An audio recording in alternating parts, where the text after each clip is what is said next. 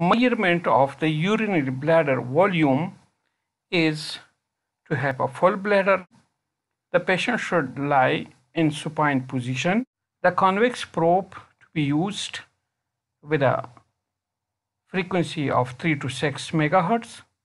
The method is to acquire a transverse plane for the measurement of the width and depth, and then the longitudinal image, which will provide the measurement of the length. The volume should be calculated in pre and post micturition statuses. When the urinary bladder is full, it is defined as a square structure. Within the bladder, the trigone is the area containing the ureteric orifices. The ureteral orifice marks the bladder neck. At least 200 ml of fluid or urine must be in the bladder to make urodynamic flow rate study accurately.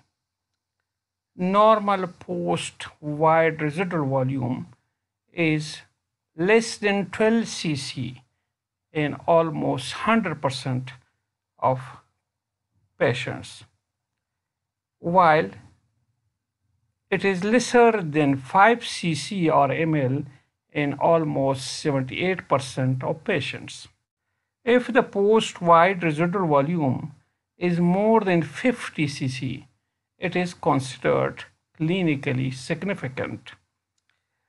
It is recommended that if the post-widening residual volume is more than 100 cc, the patient may be asked to retry widening and re-examine for the post-wide residual volume.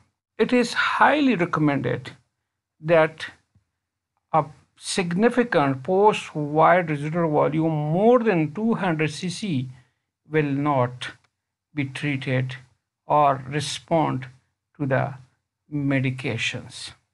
This is the image. The probe is lying in the suprapubic region.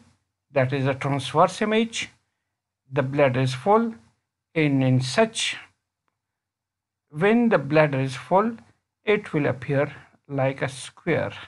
This is almost appeared like a square. And in this image, we are measuring the width from this point to this point and the depth from anterior to posterior or from the near to the far regions. This image is longitudinal image. The probe is lying here, the bladder is full, and this is used for the measurement of length from here to here.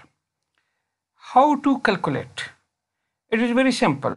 We should multiply the width, the depth, and the length in centimeter, and that will be multiplied by 0.52. The result will show the volume in cc, centimeter cube, because we are taking all these three diameters in centimeter. So the centimeter into centimeter will be equal to the centimeter cube.